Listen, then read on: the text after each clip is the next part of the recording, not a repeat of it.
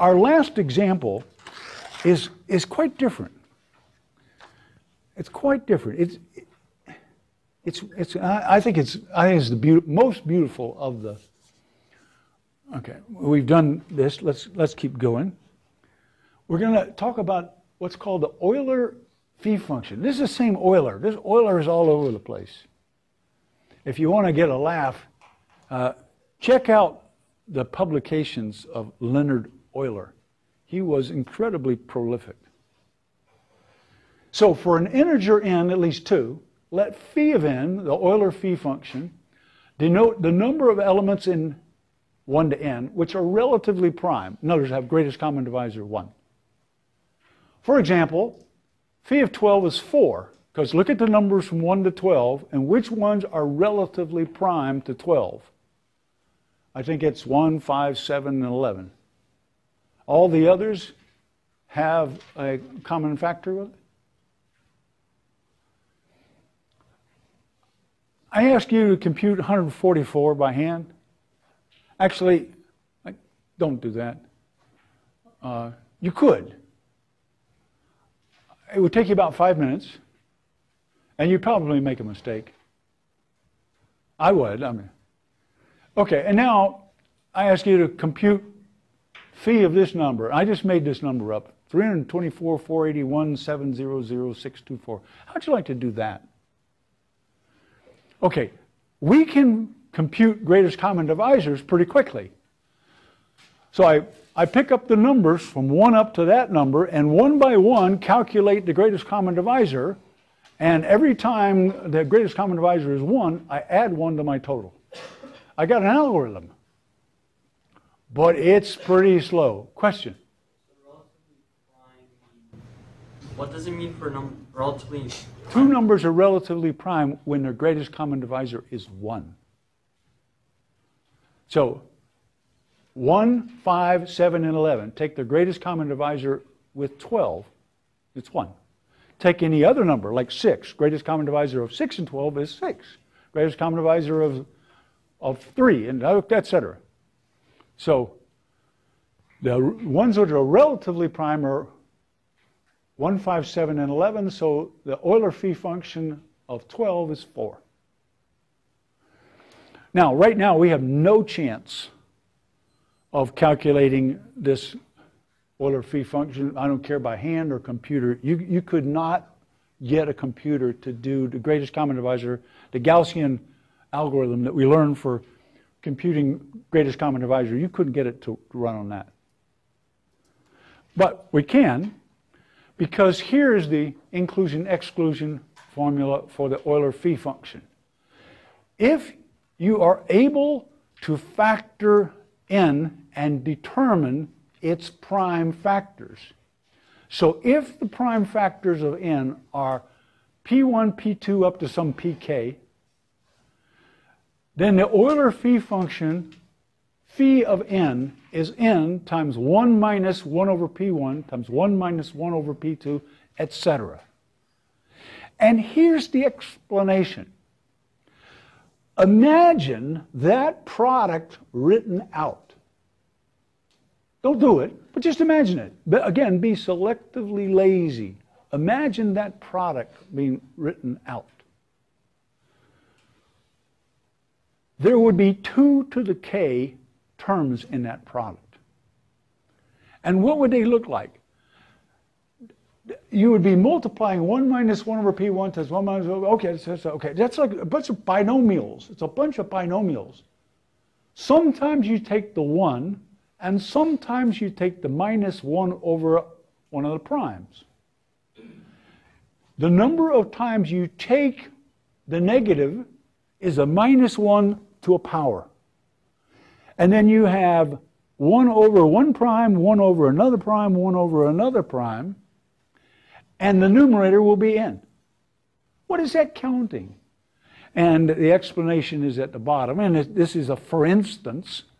If there were 8 or more prime factors, and you looked at the term where you chose the minus 1 over p3, minus 1 over p7, minus 1 over p8, then the term would be negative, but it would be N over P3, P7, P8, and that counts the number of integers which have the prime P3, the prime P7, and the prime P8 in common with N. And so those are your properties. Your properties are, you satisfy property I when you share the prime Pi as a common factor with N. And the numbers which satisfy none of the properties, those are the ones which are relatively prime. So it's just the miracle of multiplication that's coming to the rescue. It's not that the terms are constant. It's that when they are grouped, they form this product. And so, if I want to compute phi of that big number, I first find its common factors. Now, there's a software tool called Maple, and I just plugged into this and said, Maple, what are the factors of this? And you do that with the ifactor command. So the syntax is I actually typed I factor parentheses, type that number, semicolon, and I hit carriage return, and it took Maple about 1/10 of a second to report that the factorization of that number into primes is 2 to the 4th times 109, 109 is a prime, 727 is a prime, and 255,923, that's a prime. So the Euler phi function of that is 3,000, whatever that number is, times 1 minus 1 over 2, times 1 minus 1 over 109, times 1 minus 1 over 727, times 1 minus 1 over 255,923. Now, if you had to, you could do that by hand in an hour.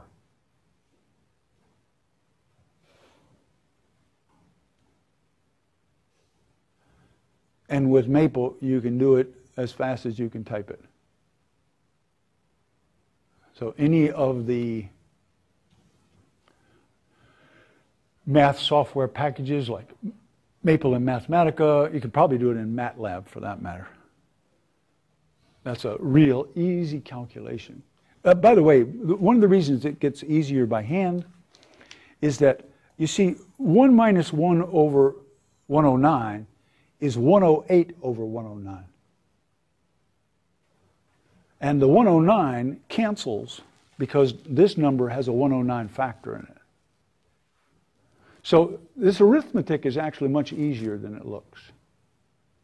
Now, the 2 here doesn't cancel entirely with the 2 to the 4th, but it gets it down to 8. So this is actually, this calculation right here, I can simplify it. It's 8 times 108 times 726 times 255,922. And that's why you can do it in an hour.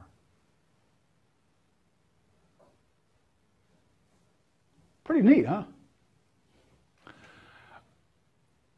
In the text, I tell a story where Alice and Bob are both asked to find the Euler phi function of a number that's about that long. A really big one. But the instructor tells Alice that this big number is the product of 2 primes, one about yay big and the other one about yay big. The professor does not tell Bob how to factor the big number. Now, how much of an advantage does Alice have if they're trying to find the Euler phi function of the big number?